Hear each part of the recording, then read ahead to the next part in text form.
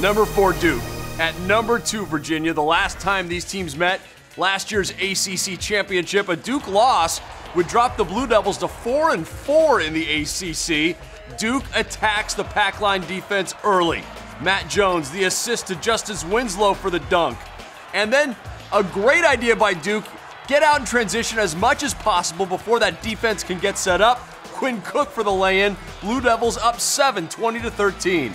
But Virginia goes on a run late in the first half. Great pass there from London Perrantes, the Piranha, to Darian Atkins, the lay-in and the foul. A 9-2 UVA run. Under a minute to play in the half, the curl from Malcolm Brogdon jumper. And it's a one-point game at the half. 26-25 Duke. Virginia double-team freshman superstar Jahlil Okafor all game long, taking him out of his game. Just one field goal in the first half. And the second half, turnovers. He had 5 turnovers in the game. He was held to 10 points, 9 below his average. Offensively, Justin Anderson to Brogdon for the lay-in, +1. Cavs begin the second half on a 16-4 run.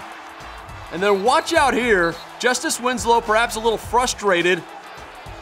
Rather than allowing a 5-on-4, he grabs Justin Anderson's leg. Anderson reacts smartly, doesn't get too upset. It was a flagrant foul called. Anderson gets both free throws, and then he does this. The alley-oop. Cavs up 5 with under 3 minutes to play. But Duke answers. Look at the pass from Tyus Jones. The jump pass through the heart of the defense. This is an incredible play from a freshman, and it ties it at 63. More from Duke.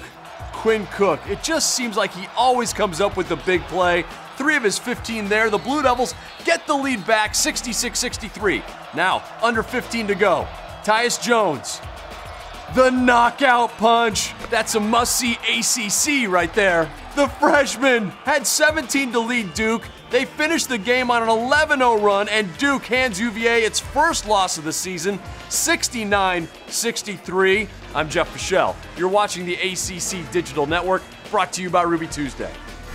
We are the official home for ACC basketball. For more great content like you've just watched, click one of these boxes. And to make sure you don't miss anything, click subscribe.